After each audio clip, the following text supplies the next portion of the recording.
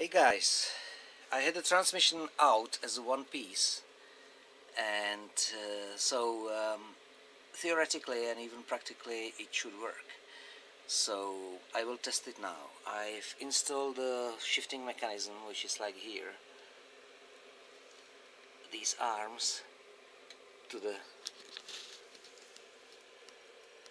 actual shifting mechanism of the gearbox, and I will now try to switch all the gears from neutral, which should be right now. It's the second teeth here on the ring, and try to shift 1, 2, 3, 4, 5.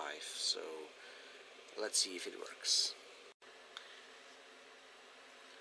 So this is neutral. This piece here should point down, and this is actually the barrier between fifth and first. This is where it stops.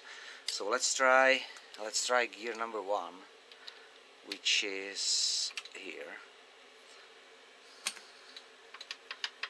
Looks it's working. Back to neutral. And now second gear.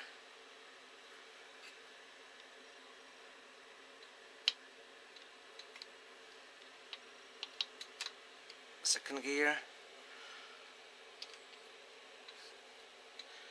Again turning.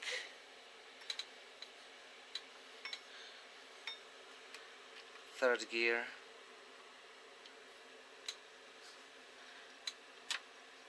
Now it's number 3. Fourth gear.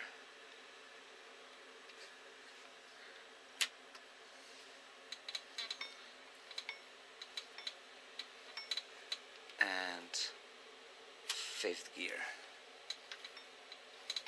You can see that it's turning almost the same speed as the flywheel. And next gear I can't, because it doesn't have 6. So back to neutral. 4, turning a bit slower. 3,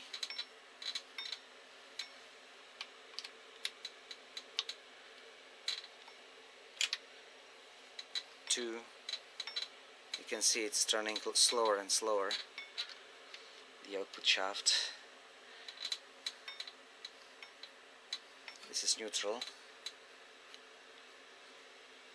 and first gear. So I will leave it in the neutral and continue with other things. Just a little note about the shifting.